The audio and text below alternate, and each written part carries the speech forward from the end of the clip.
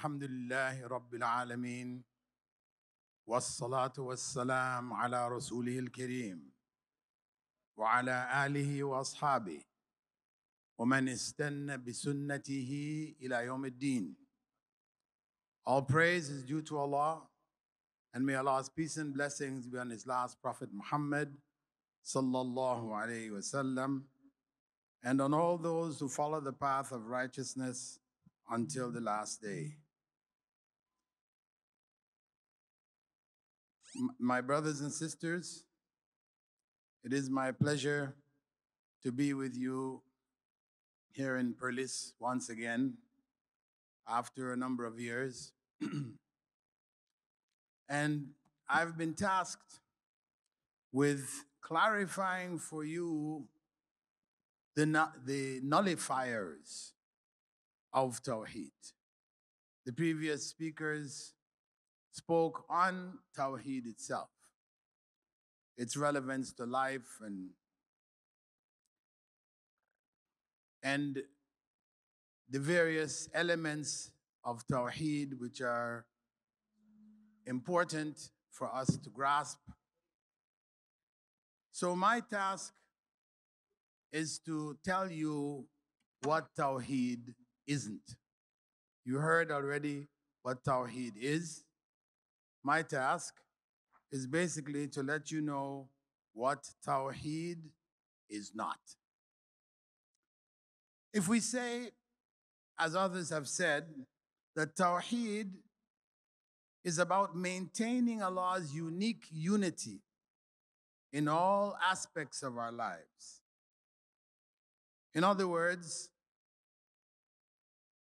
it is expressed in the declaration of faith, the Shahadatan, La ilaha illallah, Muhammadur Rasulullah, sallallahu alaihi wasallam. And it is not just a word of faith, but a guide to life in this world that Allah has created us.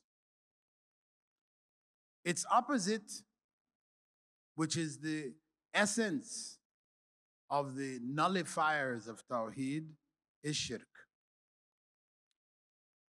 The reality is that Islam alone actually teaches and calls people to the worship of belief in one God. There are other religions that we also call monotheistic religions, Christianity and Judaism.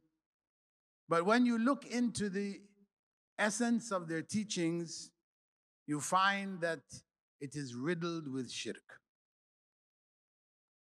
Islam is the only religion which teaches the belief in one God. However, that one God, Allah subhanahu wa ta'ala, in the 12th chapter, verse 106, told us, وَمَا يُؤْمِنُ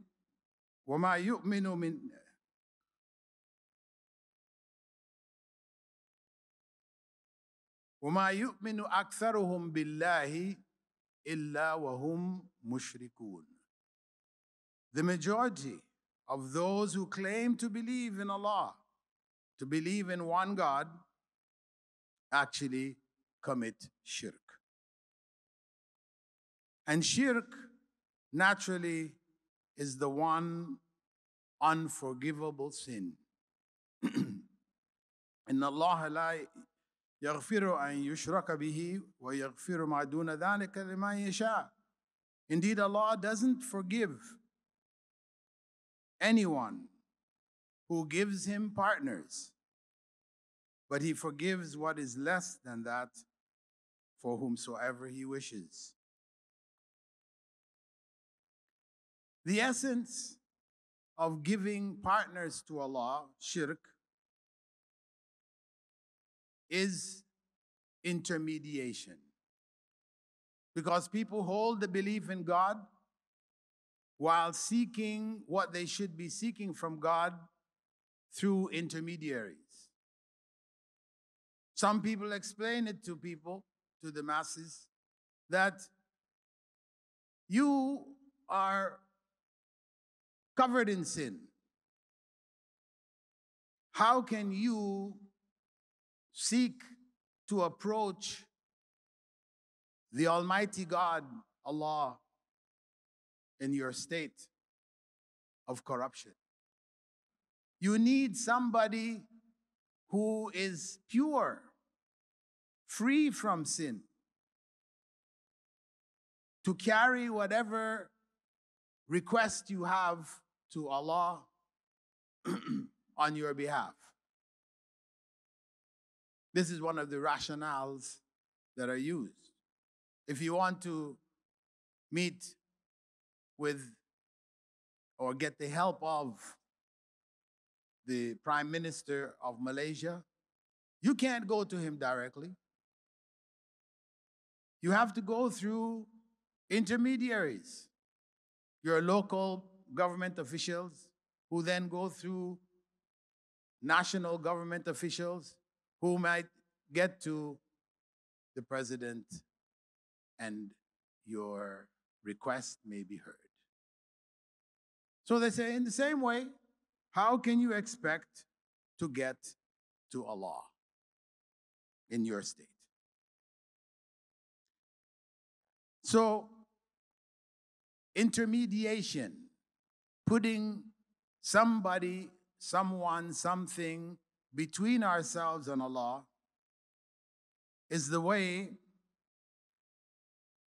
to get Allah's help, according to those who are not muwahhidun, who have not established Tawheed as a life principle, but who only give lip service to Tawheed. The reality is that when we supplicate, when we call on others besides Allah for help, we are destroying the foundation of our faith, which Allah gave us in Surah Al-Fatiha, the first chapter of the Quran, when He told us, taught us to say, Iyyaka na'budu wa iyyaka nasta'in. You alone do we worship, and from you alone do we seek help.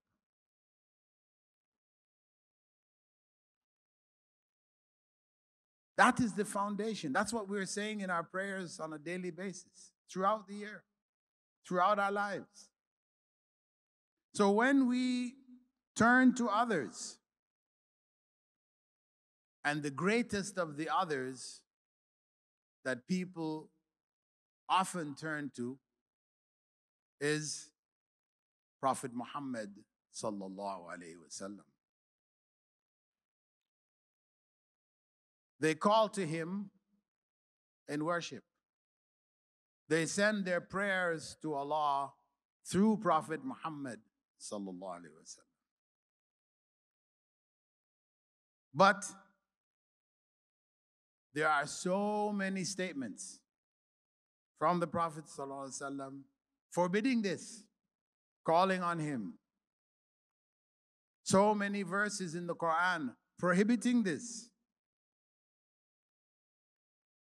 So, intermediation, shirk, through intermediation, is something we should be clear on as a nullifier of Tawheed. It cancels the validity of Tawheed.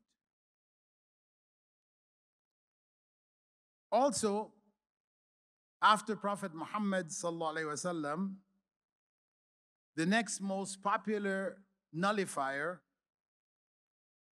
are the saints. Muslims have saints called awliya. Though Prophet Muhammad sallallahu alaihi wasallam didn't teach us anything about saints. This is from Christianity. The Catholics have saints for everything. If you've lost something, there's a saint that you pray to. If you're going on a journey, there's a saint that you pray to protect you. And so on and so forth. A saint for everything. Muslims have awliya. And that is Muslims who are caught up in Sufi practices, teachings, and thought. Among the leading saints is Ibn Arabi, a 12th century Sufi who was known as Sheikh Al-Akbar by his followers till today. As Sheikh Al-Akbar, the biggest, greatest Sheikh. He called himself Khatimul Awliya. As we have Khatimun Nabiyyin, Prophet Muhammad ﷺ was the seal of the prophethood. He said, I'm the seal of the sainthood. And actually, according to his thought regarding saints, they are actually on a higher level than the prophets. A'udhu billah.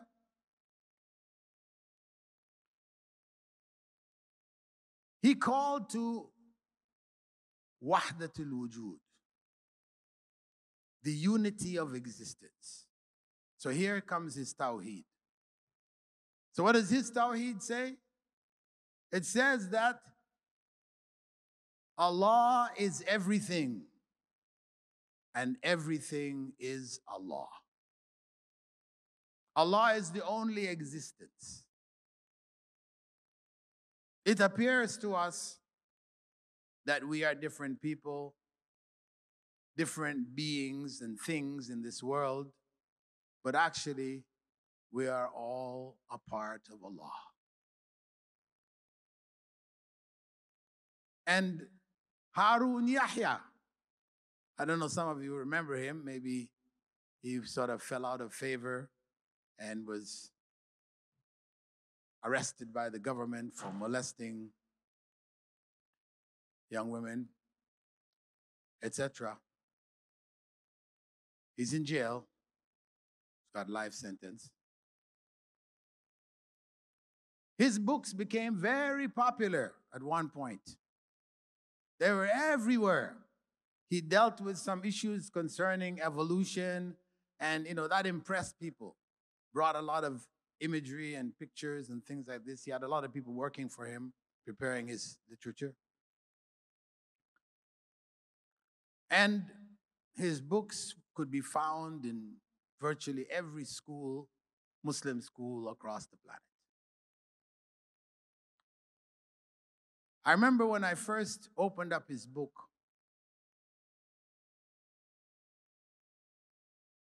and I read it, the introduction. He has an introduction before the actual introduction of the particular book which he has written or compiled or was compiled for him. And in that, I could hear him voicing the words of Ibn Arabi. He was saying the same thing. He was arguing for the oneness of existence, Wahdatul Wujud. And he referred to Sheikh Akbar as Sheikh Al-Akbar. He didn't mention his name, but he used that title. So from the time I first read it, I immediately tried to inform as many people as I could in lectures, on internet, etc., warning them against Harun Yahya. So Ibn Arabi and many others who came after him, invited people to worship Allah through themselves, using that same logic I explained to you about trying to get to the top. You need to go through intermediaries who are going to facilitate for you that connection.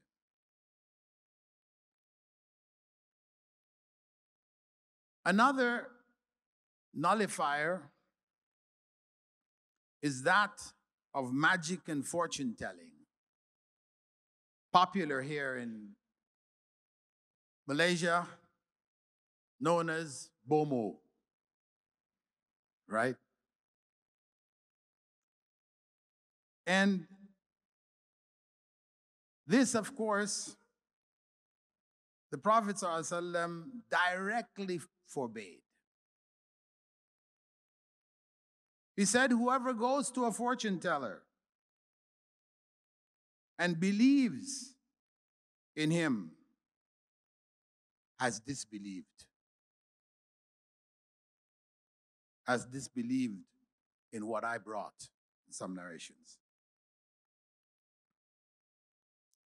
This is not a part of Islam at all. So we need a campaign from one end of Malaysia to the other, banning the Bomo.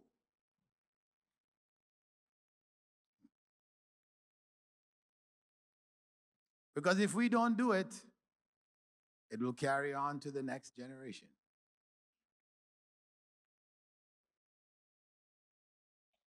Furthermore, among the acts which are considered nullifiers of Tawheed is supporting the disbelievers against the believers. Supporting the disbelievers against the believers. We can see that happening to some degree in Palestine today. We're suffering from it right now. And Allah told us, وَمَنْ يَتَوَلَّهُمْ مِنْكُمْ فَإِنَّهُ مِنْهُمْ. Whoever makes them their closest friends is one among them. So we have to, as Muslims, speak out to our fellow Muslims in other parts of the world where the systems that they live under are supporting Israel against our Muslim brothers and sisters in Palestine, protectors of the third of the holy mosques, Masjid al-Aqsa. Another principle of nullification is refusing to declare a disbeliever a disbeliever. I remember hearing people say at different points in time that Christians are believers. You know, they believe in God. And they say they believe in one God, so they're believers. We don't need to call them kafirs. That's so harsh. You know, it's rough. It's dealing with them in a very rough and harsh way. And Allah told us that, you know, we should call in the nice way, nicest way. When we speak to non-Muslims, etc., invite them to Islam. Ud'u ila sabili rabbika bil hikmati wal maw'izati al hasana. Wisely and in good, logical speech. However, reality is that the Prophet is that Allah subhanahu wa ta'ala had said, لَقَدْ كَفَرَ الَّذِينَ قَالُوا إِنَّ اللَّهَ ثَالِثُ ثَلَاثَةٍ. Those who say that Allah is the third of three, and this is the basic belief in Christianity, that's their Tawheed, Allah declares them to be disbelievers. So when we stand up and we say, no, the Christians are believers, we're going directly against the Quran. Another more sensitive topic in terms of disbelievers and disbelief is the Prophet ﷺ's father and his mother.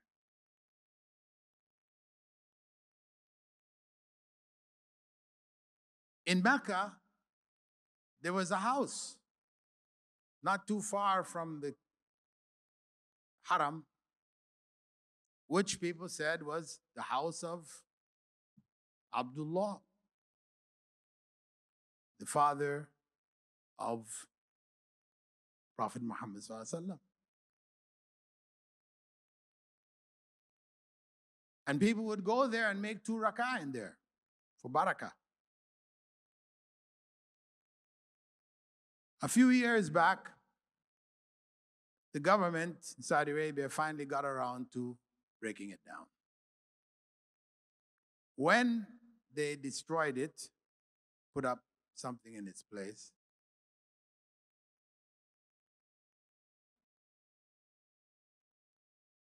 the world, the Muslim world that had been used to coming and making 2 rak'ah in the house of the father of the Prophet ﷺ, they screamed, these Saudi Wahhabis destroying our artifacts, holy artifacts. A'udhu billah.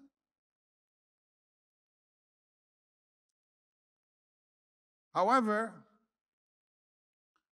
on one occasion, it is authentically reported that a man came to the Prophet ﷺ and asked him, where's my father? His father's dead. Where is my father? And the Prophet ﷺ said, your father is in hell. The man, stunned, turned away, tears in his eyes, started to walk away. And the Prophet ﷺ called out to him, wait. He said, he's with my father. What does that mean? The Prophet's father is in hell. I know if you say that to certain Muslims, they might kill you. You know? They'll be so upset. They might actually kill you as an enemy of Islam, degrading the father of the Prophet ﷺ. So when you mention that the Prophet ﷺ had asked permission of Allah to pray for his own mother who had passed, Allah did not give him permission. So what does that mean? What does that mean? The Prophet ﷺ was not given permission to pray for his mother. This is because she died a disbeliever.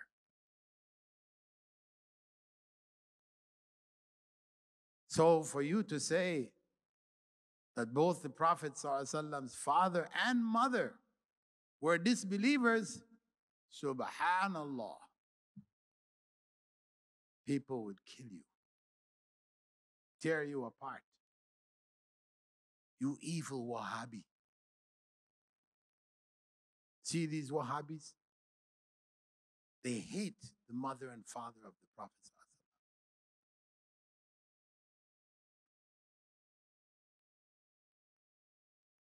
Moving on to other nullifiers of Tawheed, included are preferring other sources of guidance over Islam's sources.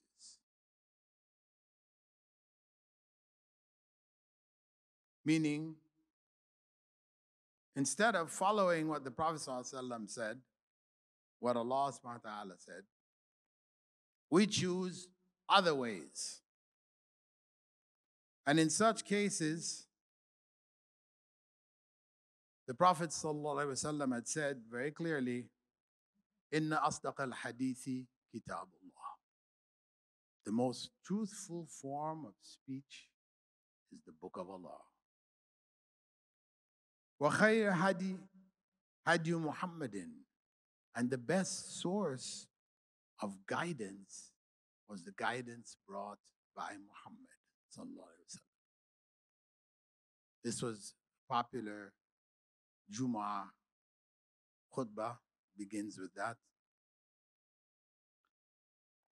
And it clearly promotes the Quran and the Sunnah as the primary sources of guidance for Muslims. The best form of speech, the best source of guidance. It doesn't mean that we can't take from others, other systems, etc., that human beings may not come up with good ideas which are beneficial to society. We can utilize them. No, of course, we can. However, when we find a challenge, what we have found contradicts or goes against the Quran or the Sunnah, what are we supposed to do? Put it aside. And we have sufficient verses in the Quran, وَمَنْ لَمْ يَحْكُمْ بِمَا أَنزَلَ اللَّهُ. Whoever doesn't rule by what Allah has revealed is misguided. All the way to disbeliever. Different levels of misguidance.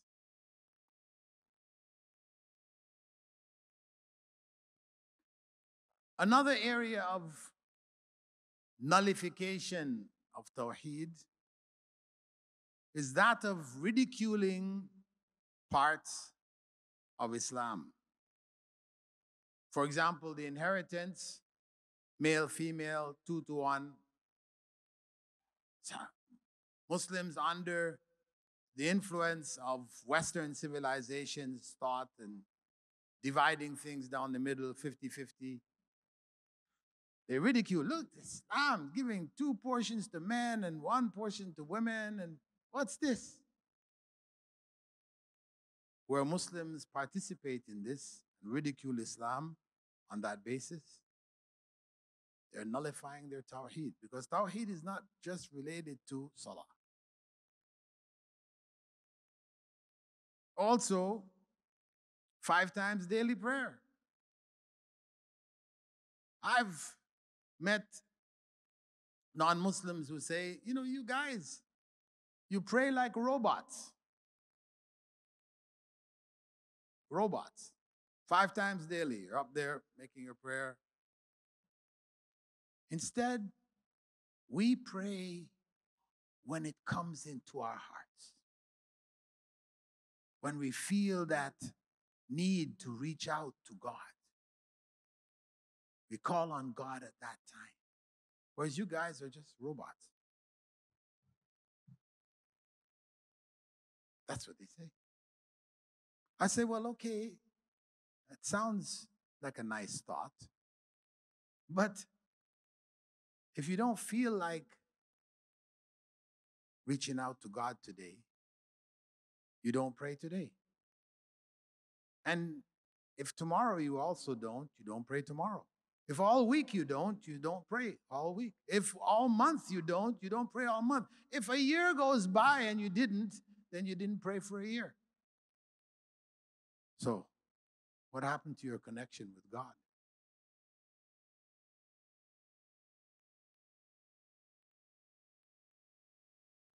Also, among the nullifiers is disregarding Islam's teachings, abandoning Salah and fasting,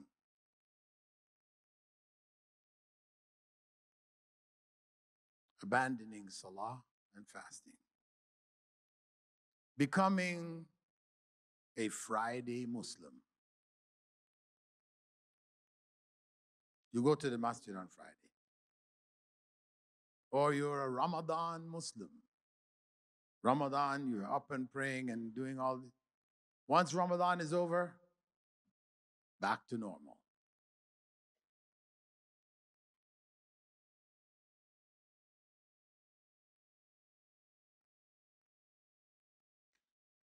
So nullification of Tawheed actually is nullification of Islam. Since the foundation of Islam is Tawheed, there is no real Islam without Tawheed. What we're left with is cultural Islam. And this is what so much of the Muslim world today is caught up in, the struggle between cultural Islam. This is what our foreparents did. This is what great-grandparents, great-great-grandparents, everybody was doing this. So what you're bringing is something new. We prefer to follow the way of our foreparents.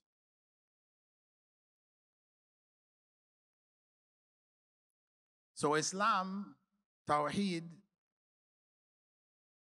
is not a life-changing, life-guiding principle.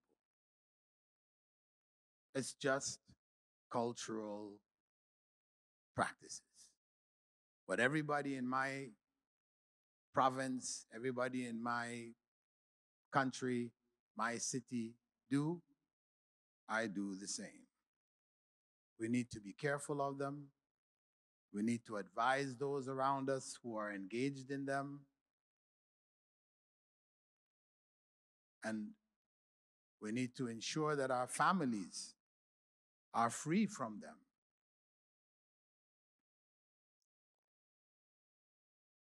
But since nullification of Tawheed is nullification of Islam, it is worth mentioning in closing that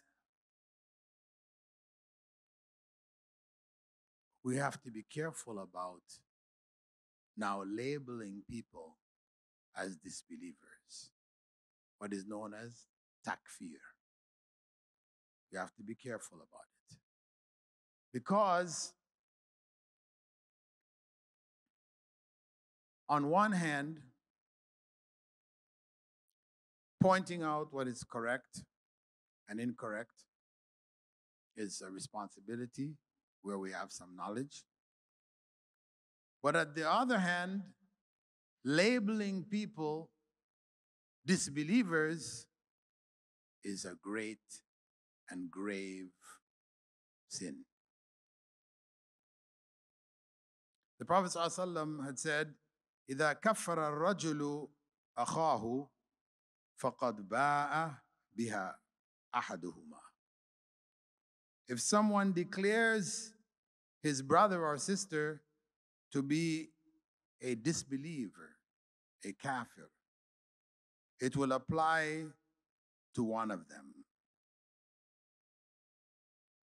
It will apply to one of them, meaning it will go back on that individual if the person they have declared to be a disbeliever isn't really a disbeliever.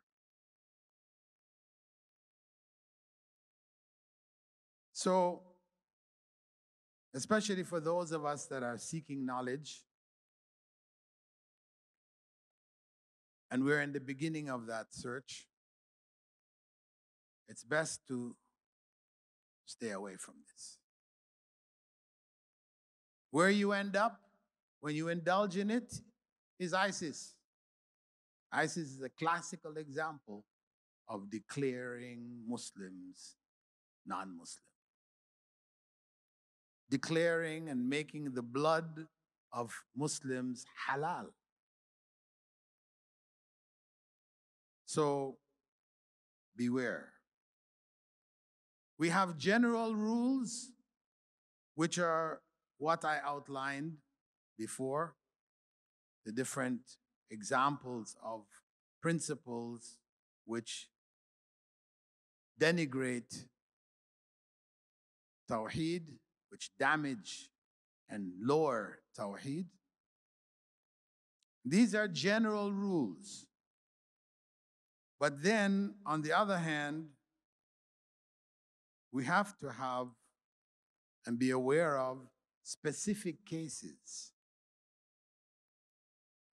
Those specific cases, if we don't have in-depth knowledge, then we are likely to incorrectly label Muslims as non-Muslims. Takfir. There's a hadith in Sahih Muslim and Sahih Bukhari in which the Prophet ﷺ had talked about a man in the past. A man who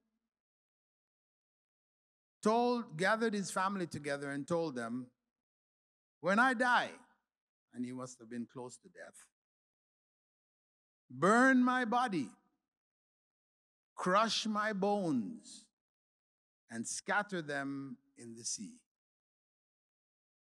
Burn my body, crush my bones, and scatter what comes from it into the sea. For by Allah, if Allah grabs hold of me, He will punish me more than anyone else in this world.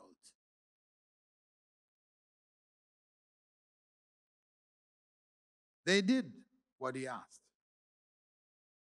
And after they did it, Allah reconstituted him, resurrected him, and asked him, why did he do that? Why did he tell his people to do that? And he answered, my fear of you. My fear of you, O Allah. And Allah forgave him. This is a man who doubted about Allah's power, because he's thinking that Allah couldn't reconstitute him. If his remains were scattered in the sea, khalas, there's no judgment for him. And that belief is kufr.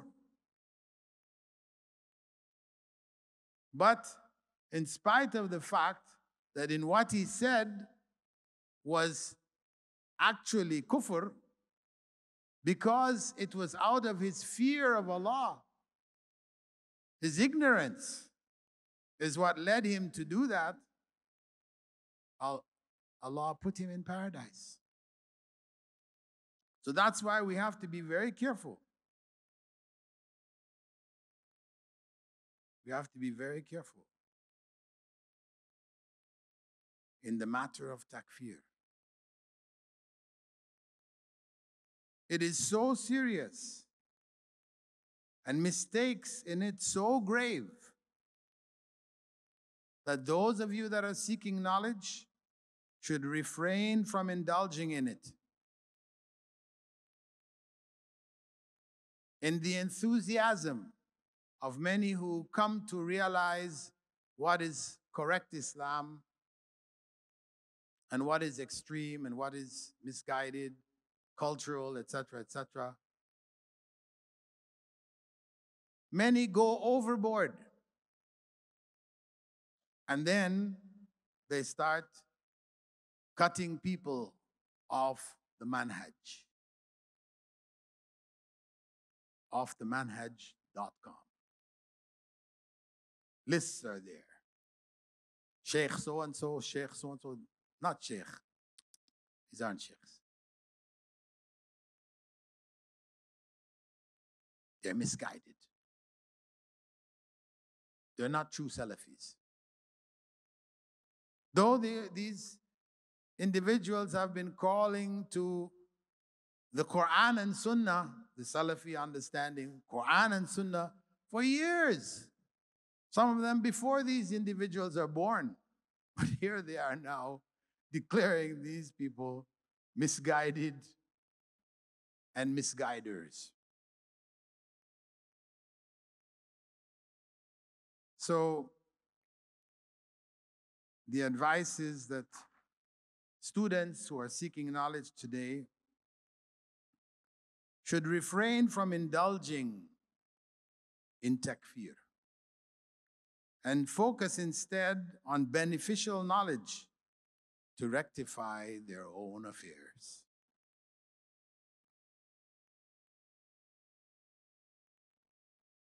This is what I wanted to share with you this afternoon regarding the nullifiers of Tawheed. Tawheed being a life-changing principle, and its opposite, a misguiding principle. So as we know what Tawheed is, we do need to know what Tawheed isn't. Barakallahu feekum. Assalamu alaikum wa rahmatullahi wa barakatuh.